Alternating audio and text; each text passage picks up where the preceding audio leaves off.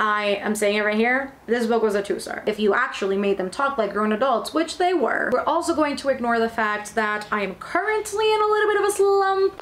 Hello book reading friends, welcome back to my channel, or welcome if you're new. My name is Mel, and today I bring you all the books that I read in August, also known as my August wrap-up. I'm gonna be discussing all of the books that I read in the month of August, giving you small reviews for each of them, and giving you a pretty detailed, or so I think, rundown of why I liked the book, why I disliked the book, or why it was kind of in the middle and had both elements going into it. I can't quite remember the amount of books that I read in the month of August. I don't think it surpasses 12 books, and that's for a number of reasons. I went into a slump for the second half of the month, and then I also read pretty lengthy books towards the beginning. I'm talking a number of books that I ended up reading in August were longer than 600 pages, so you better bet there were pretty lengthy books in here. But don't forget to let me know down below what you guys read throughout the month, if there were any particular favorites that you found, if there was anything that kind of caught your eye as you were reading, or anything that you think I particularly like. You can leave all of that down in the comments so we can have a nice discussion about all of the books that we read in the previous month. And before actually jumping into the video, I do need to introduce you guys to the sponsor of today's video, which is Likewise. I know, like me, this must happen to a lot of you, where I either finish a book, or I finish a TV show, or I finish a movie, or I'm listening to a podcast and I ran out of episodes and I don't know what to do with myself. So I kind of look everywhere on the internet for recommendations and for somebody or some place to tell me what I should be consuming next, because I don't know where to look and who to trust when it comes to these recommendations. Likewise is here to save your life. If you guys are not familiar with Likewise, they are the best platform to discover new recommendations for books, movies, TV shows, podcasts, and more. And the cool thing about Likewise is that it is powered by a combination of smart technology plus real recommendations from real people to get you out of that rut of not knowing what to do with yourself after you've done watching, reading, listening, or just consuming media in general. So you can trust that based on the things that you end up liking in this app throughout your journey here and in your account, it will give you back the best personalized recommendations. That sounds kind of sexy. So if you do start using Likewise, there is a big possibility that you will never run out of things to read, watch, consume, everything in between, which is pretty cool if you ask me. As I was scrolling through Likewise and liking things and liking TV shows and movies and books and things that I have generally liked or disliked in the past, I did find this one movie that sounds super interesting, and I'd actually never heard of it, and it's called Clickbait. And we follow the family of the main character called Nick as his family gets abducted by this online crime organization, and he goes in a race against time to try and save them, and it seems exactly like the type of movie that I would love. I'm an action, crime,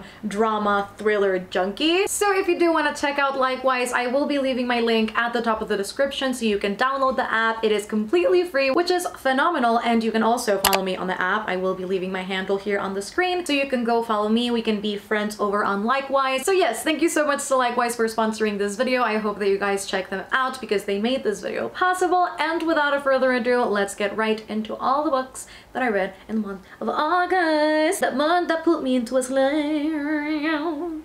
Okay, so I just came to the interesting realization that I only read 9 books in the month of August, but I am not mad at this number. I think it's a really realistic number, and also I will say that reading slump was a godsend. And I know that sounds super weird because for the most part people are really angry at reading slumps. Nobody wants to be in one, and while I do understand that a lot because sometimes it can be quite tedious, I like the amount of time that it gave me to just relax and focus on planning for September and filming and editing and just focusing my energy on other areas that I wouldn't have been able to otherwise. So although I did go into a slump, I'd say I went into a slump because I had read a pretty freaking amazing book, like one of my favorite books of all time now. And the first book that I read in August was The Priory of the Orange Tree by Samantha Shannon. Now, you guys know I was meant to read this book in July. Didn't get around to it because obviously it's a really big book. It's like 800 pages. So it was the first book that I read in August, and there are absolutely no regrets on this. I think I read this book in less than 2 days, I believe. You guys, it's very rare that I stay up reading a book, but with this one I did. And I think with this one, it's best to enter it with the most vague synopsis ever, which is exactly what the back says. And it is: a world divided, a queendom without an heir, an ancient enemy awakens. I think it's pretty perfect. I definitely think this book would have been better off being a duology. I don't think it should have expanded any further than that, but I really do think it would have benefited from being split into 2 different parts, because there is so much much going on in this book. There's so much that needs to be established, again, given the fact that it is a single standalone fantasy. And that being said, a lot of things were not explained as in detail as I would have preferred, especially when it comes to the dragons. I think the dragon lore in this one was pretty loose, and sometimes a lot of the explanations for the world building felt a little bit cop-outy to me, and it didn't feel like they had a lot of depth to them. It just felt like it's supposed to be deep and you're supposed to embrace this and just move on with it and accept the fact that they all come from some sort of magical fairy dust that fell from the sky and a meteor. And I'm sure half the people wouldn't mind it being that explanation, but I personally wanted a little bit more. I also think that because there's a dragon on the cover, and of course the dragons are part of the main synopsis if you do go to Goodreads, I expected a little bit more dragons from this. I genuinely think they had so much potential, and it ended up falling a little bit flat for me on that end. But I will say what I did love about this was obviously Iyad and Sabran. I absolutely love the two of them and their dynamic and their relationship and how it slowly but surely evolved throughout the entirety of the book. It is a sapphic romance, which was executed beautifully in my opinion. I think their romance was very heartfelt but very heartbreaking. I think both characters are very frustrating at times because they are so set in their ways, and they both have very different motivations and ideals and morals moving into life. And so to see them kind of leave a lot of prejudices behind and to leave a lot of duty behind to come together, or try to at the very least, was incredibly interesting and fascinating and engaging. I genuinely adored every single step of their relationship and how it evolved. And I think Sabran as a character is a character that has a lot of layers given how she was raised. She was raised in this household that was very authoritarian. It kind of reminds me, I think the best way that I could explain this was if the Baratheons from Game of Thrones were in this setting, it would be Sabran's family. A family that constantly kind of wants to push their ideals onto the people, and they don't want to accept that life and the world and the universe could far surpass what they know. And it was again really fascinating to see Sabran kind of shed all of those layers to her and to kind of come to terms with all of these things and embrace the fact that she is not the end all be all and her family is not the end all be all. So I thoroughly enjoyed that, and I think the action scenes in this book were also really great up until we got to the last 100 pages or so. We were doing so incredibly well, and then it felt like I'd read a 780 page book to get a 20 page wrap up. Right now as I talk about this book, I am leaning towards a 4-star, even though it was so all over the place at times and there were a lot of loose ends that I wish were tied. But when I look past those details and I look at enjoyment as a whole, I really had a great time reading this book. The second book I read in August is a book that I really wish I had annotated at the time of reading it, and that is From Look Up With Love by Mariana Zapata. This book took me extremely by surprise. I really wanted to go into Mariana Zapata's sports romances. I had heard incredible things in the past. I had heard that they were really slow burn, but that they were beautiful stories and every page was worth it. And oh boy, did the people not lie, at least with this one. This one was a really good. And in this one we have like a cutting edge situation. You know that movie where we have athletes who particularly do ice skating, and then one of the partners is injured, so they have to look for another person to fulfill that spot, but they really hate each other, or they have some sort of misunderstanding where they think that they hate each other, and then at the end of the movie they come together and they love each other and they get married and have babies. Maybe not the latter. That is exactly what this book was, and I ate it up. I found myself relating a lot to Jasmine as a main character. She is naturally an overthinker, and she struggles a lot with her feelings, particularly with her job, and how she has focused all of her energy into ice skating, that she has given up time with friends and family and just have kind of downtime for herself to rest. She has given up a lot of things in order to make it in this industry, and because it constantly goes up and down and she really hasn't made it in the way that she was expecting or in the way that she really wanted, she feels like she's doing all this for nothing. And I really related to that in a lot of different areas of my life. I think it was a really heartfelt, beautiful moment. I started bawling my eyes out, and just seeing her relationship with her mom as well was really beautiful. It was really beautiful to kind of see that dynamic and to see such a tight-knit family in general. It really reminded me of my family, and it was just a really beautiful story in terms of her own arc separately from the romance. And then you have Ivan Lukov, who is obviously the love interest, and he was like a big teddy bear. He was one of those characters that definitely kind of came down to the miscommunication trope of them not knowing exactly why they hated each other or why exactly they were so at each other's throats. But I think it was executed in a way where it didn't feel like miscommunication, but it rather felt like two individuals who didn't think they could come together and work both as partners and in a relationship. And long term, as they started to know each other better and they explored the dynamics of their relationship, they realized how wrong they were. So I really do think that it was a beautiful book, a beautiful story, and definitely one that I'd reread in the future. Forgot to mention mentioned, From Look of Love, definitely 5 stars, though by all the gushing that I did, because there's, in my opinion, nothing wrong with that book. And then because I was still in the mood for romance and I didn't know what to read, I of course went back to the queen herself, Mariana Zapata, and I downloaded The Wall of Winnipeg and Me, which I didn't end up liking as much as I enjoyed From Look of Love, which was unfortunate because I know that's kind of like the fan favorite, but I personally, while I did love a lot of things that it did, I didn't vibe with it as much as this one. I ended up rating The Wall of Winnipeg and Me a 3 out of 5 stars. Wasn't anything special. I didn't connect to the characters on the level that I did with the other ones, and so that also kind of hindered my experience. I think maybe if I would have read these books more spaced out, my opinion would be different. Now in this one we have a fake dating trope, which I definitely did not expect. We have the Wall of Winnipeg himself, who is a football player, and he is not American. I believe he is Canadian, and so he is on the US on a work visa, and he has his assistant that he takes for granted literally every single day. He is a major asshole to her, and so he constantly takes her for granted except when he needs something, and he comes around and he's like, yo, let's just fake marry so that I can get a permanent visa or a residency or citizenship or whatever it is he wanted to get, and let's fake it out, and I'll pay you, and I'll pay off your debts, and I'll do this, and I'll do that. But I was really frustrated with the way that these two came together and the reasonings why. So it really was, again, all over the place for me, because when I look at the very beginning of the book, I was just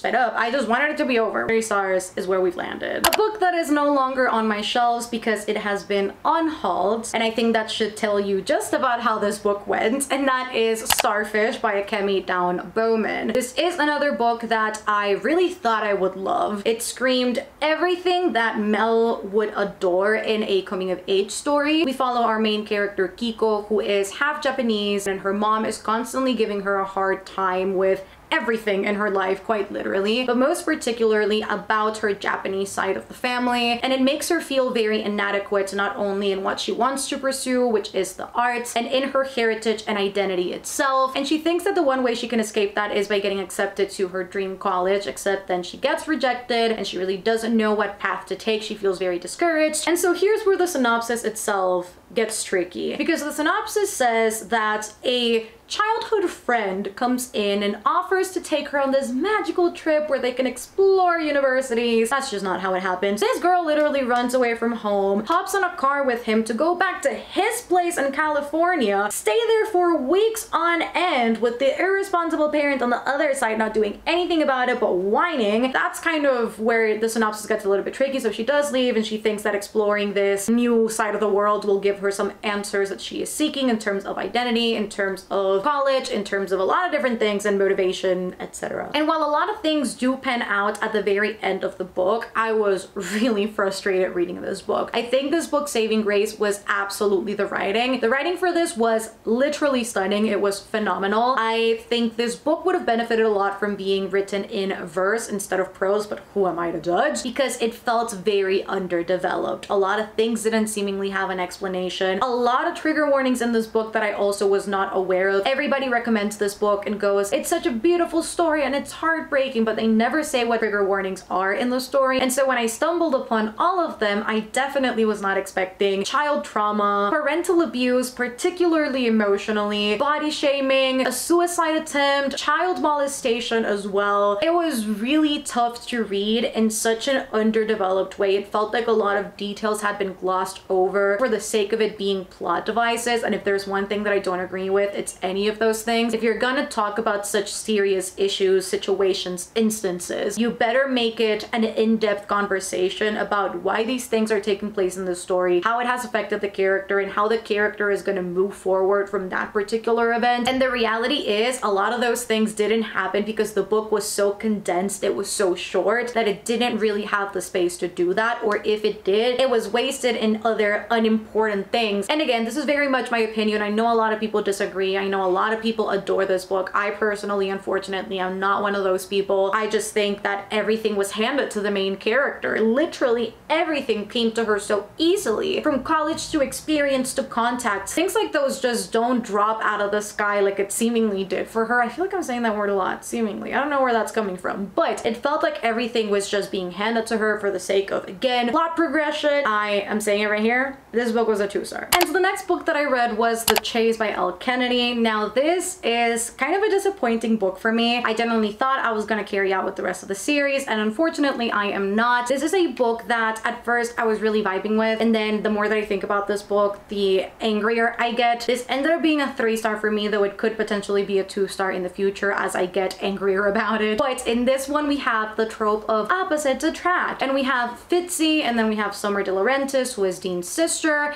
and this is a character that is originally introduced in the Off-Campus series, and I thought the Briar U series was the same thing, though it is not. So I went into this book really thinking that it was the first one in the Off-Campus. It was a whole thing. However, both of these characters have their first meetup in the Off-Campus series, so we don't see that in the text in this book. So we kind of enter this book with them already knowing each other, already having this indifferent sort of relationship, and Summer being very set on her ways and being very, very ambitious in her ways of getting Fitzy. She is very much intent on getting him. That is not something that he seemingly wants. I was really frustrated with this book because a lot of this book came down to miscommunication, of her thinking that he said something that he truly didn't mean, and Kim thinking that she hates him because of whatever he thought, which wasn't really true. And it was really frustrating to see them go in circles around each other. I just really wanted it to be over at one point. The chemistry was there, the tension was there. I just think that a lot of things would have been developed better if we kind of shed all of these elements that the book had that were really unnecessary. There was a love choo-choo train in this one. I don't like calling them love triangles anymore because that's not what they are, but I definitely was very frustrated with this one because it felt like a plot device to drive these characters apart when they really should have been working on being together all along. I really hated the way that Summer continuously strung along the other guy to kind of forget about this other guy that she was so intent on getting. It was just so morally wrong, and it was so manipulative towards the other guy that I really hate the fact that he ended up being hurt because it was so unnecessary for him. Though I will say what I did like about Summer's personality is the fact that she is what literature tried to shed for so long, and that's why the stereotype for like the not like other girls trope was invented. So I like the fact that she doesn't fit in that mold, but she is very much a girly girl, and she is rich and blonde and blue-eyed. But again, it was very much like opposites attract. Like, he's supposed to be this nerdy guy who's into gaming, and she is again the blonde, blue-eyed rich girl who loves to party but who is kind of deep on the inside without you noticing. So I really just felt whatever towards the book. Like, I don't think it really accomplished anything significant. Was it a fun read at the time? Sure, but there was just a lot of things that were weird with this one. The guy that Fitzy was interviewing with for that one job, if you've read the book, you know, he was so odd as a character, and again, it felt like a plot device to just keep these characters further apart than they should have been. So I just think this book could have literally been 100 pages easily if you actually made them talk like grown adults, which they were. Then I obviously got around to my Patreon book club pick for the month of August, which was The Final Girl Support Group by Grady Hendrix. Now this is a book that in hindsight, I really do think I enjoyed this more than I initially thought. What I have to remind myself going into a genre like this, which is slasher horror, is the fact that a lot of things will be insensitive. The genre is not made to be sensitive. A lot of things are said that are horrible, a lot of things are done that are horrible, and we just kind of have to embrace that as a consumer of this particular genre, whether that's in visual form or in book format. It really doesn't matter. A lot of those tropes are very overlapping. So this one is pretty much self-explanatory. I think we follow a final girl support group, which is essentially a group of women who have gone through very traumatic events in the past, slasher moments quite literally, where they've been the last girl standing, and so they decide to all come together in this group and kind of give each other the lending hand that the other needs. And we follow particularly Lynette, who is our main character, who is very much an unreliable narrator. And if there's one thing about this book that I really did enjoy, was that Lynette's POV was filled with anxiety and tension and trauma and PTSD, and all of that was written to a T. It was so expertly written. It was really uncomfortable at times to read because as I was reading this book, I personally felt my anxiety spike, and I constantly had to put this book up and down and kind of figure out in what time slots I was reading in because it made me feel so anxious and an edge myself. And again, that is all due to Lynette and how she handles her life, and she is a very methodical person. She has very much made a routine-like lifestyle for herself so that she feels the safest that she possibly can, either when she's at home or when she goes out. Her lifestyle really reminds me of Laurie from Halloween, the 2018 sequel. Kind of when you see the aftermath of that event that happened to her when she was younger. That is definitely what this is, because all of the characters are either in their their mid-30s or early 40s. So they've kind of already gone through a good chunk of life having dealt with that. So it was really interesting to see that sort of side represented in a book. However, as the book carries on, there is a person who is targeting these final girls and wants to eliminate all of them once and for all. And I will say the majority of this book was really enjoyable. It was a really fantastic read. I found a lot of insensitive comments towards alcoholism and drug addiction that I really did not love as I was reading this, and I was genuinely really pissed at the way that the conversations were being handled, because a lot of people were being blamed for things that were mostly out of their control. And so again, I kind of need to separate myself from that and remind myself that the genre does that a lot. And while I did enjoy most of this book, the downfall of it was the last third. A lot of things ended up happening without any real foreshadowing or red herrings, so a lot of it ended up feeling like a bootleg version of Scream 4, which I really didn't love. I think the last third is truly what brought this book down for me. If that last third would have been carried better, I generally would have rated this book either a 4 or a 5 star. I also didn't realize how out of tune I was with the slasher subgenre of horror, because there were a lot of slasher films references that I am seeing now because the people are pointing them out, or just a lot of references within those movies that I personally didn't catch because I wasn't familiar with any of them. So a lot of those references really did fly over my head because I had no idea what was happening or what was being addressed. But I really liked the conversations established in here about the horror genre in itself and the glorification of true crime and slashers and horror itself. There was a lot of great commentary towards the genre, what has been done in the past, and how that reflects into real life. I think that was done really well in this book. So all in all, it ended up being a 3 star for me, but I generally think it can wiggle itself between a 3 and a 4 at any given moment. We are finally stepping into 5-star book territory, and that is The Last Wish, which is the first novella in the Witcher series. I did read this for my Henry Cavill video, but I won't go too in depth about this one in this video because I talked about both of those books for ages. So I'll just leave that link down below. You can refer back to that and watch it. It's literally an hour-long video. Go have fun. There's just so much content in there about both books that I don't feel like I need to talk too much about these. In the Witcher series, we follow Geralt of Rivia, who is a witcher, and they are assassins for hire, and they essentially kill off demons and monsters and every supernatural creature you could potentially think of. And we follow him through a collection of short stories that all tie up at the end, and I am sure they will continue to come back in later installments, so that is really fun. What I didn't really expect going into this was that each short story was going to be inspired on classic fairy tales. We have Rumpelstiltskin and Snow White and Cinderella, Beauty and the Beast. There's just a bunch of fun ones in here. The writing was gorgeous in this book too. There were moments where it felt very lyrical or poetic, and it was a genuine surprise that I got from this book because I didn't think I was going to love it as much as I did. I didn't know how similar yet different it was from the show. I never finished season 1, but I did love what I watched, obviously without the context of what was happening here. Geralt as a main character is incredibly compelling, and although the world as a whole is not incredibly intricate in terms of magic systems, I think the excitement and action scenes and the complex characters that we have in this one compensate for that. And I think that's what generally makes the story so exciting, is the fact that we don't have to spend a lot of time world building, because we can do that as we go in the different short stories as Geralt encounters different situations, but rather we can work a lot on that character development, that character exposition. But it was genuinely a beautiful story, loved every second of it, and it had me hooked. I read this in a day. It was honestly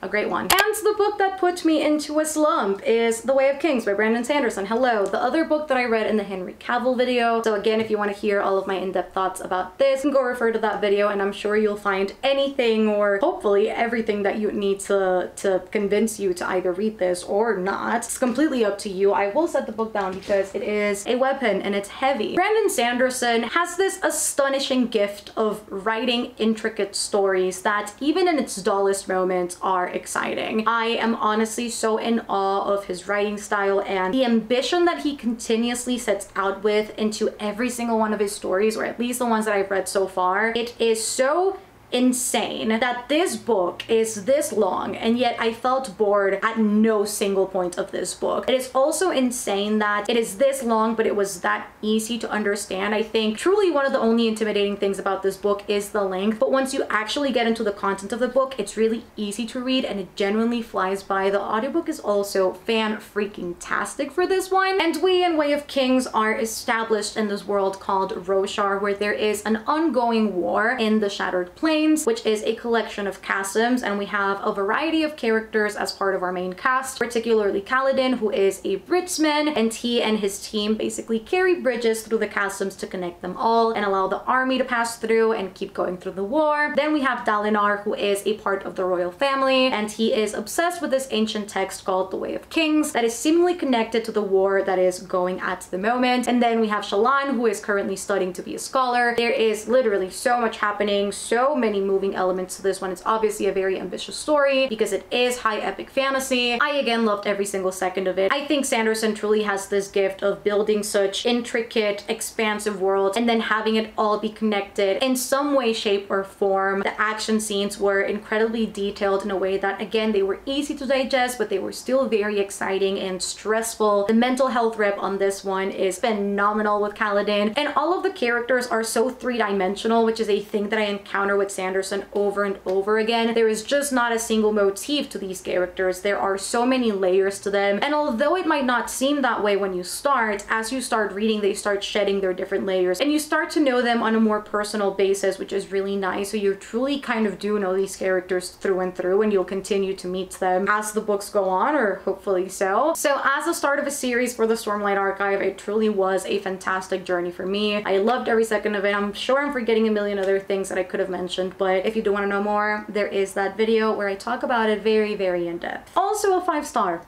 if you wouldn't have guessed. And then last but not least, this is a graphic novel that I read in the hopes of getting out of the slump that I had been in after Way of Kings. I didn't get out of a slump. I'm still kind of struggling, but it's fine, and that is The Girl from the Sea. It is a sapphic graphic novel, and it was so freaking cute. It was also a super quick read. There wasn't as much text, I guess, as some graphic novels have, but the illustration style for this one was truly just stunning. It was a beautiful story, and it was very much about our main character, Morgan, embracing her sexuality and finding a space for herself and exploring love without any sort of boundaries and just exploring life in general through a different lens that she hasn't done in the past. And it was, again, a really beautiful story. It is kind of magical realism fantasy in a way because the love interest is a siren, but I just really can't say anything else beside it was cute. It's really hard to talk about this one because it's so short without really spoiling anything. It was a 4 out of 5 stars for me, so it was definitely kind of the little pick-me-up that I needed after Way of Kings. And those are all the books that I read in the month of August. Again, a significantly smaller amount than I have read in the past, and I am a-okay with it. As you can see, it was a very meh month. Again, moving forward, I do want to try and read less books, but hopefully more quality books, as the old saying goes. Quality over quantity. We shall see how that ends up going for me, but definitely let me know down in the comments what you ended up reading in the month of August. If there was any particularly great books, any new favorites, anything that you'd like to pass on the recommendation for, let me know all of that down in the comments. If you reached the end of the video, let's leave some sword emojis down below for Way of Kings and for The Last Wish. I know I've used that emoji before, but it doesn't really matter, so let's leave some sword emojis down below. Don't forget to give this video a thumbs up if you enjoyed it, and you can subscribe down below if you haven't already. I'm constantly uploading videos here on the channel, and if you want to support the channel further, I do have a Patreon. We call ourselves The Citadel, and there is a bunch of exciting stuff happening over there as well. You can check that down below in the link, as well as all of my social medias in case you want to support me further. You guys know where to find me. Again, thank you so much to Likewise for sponsoring this video. Don't forget that you can also download their app and follow me on there. The link is at the top of my description. It's completely free, and that way you can get even more book recommendations, either that I can give you as well on the app or that other people can help you as well. Thank you so much to them once more for sponsoring this video. I love you guys so much, and I shall see you on the next one. Bye guys.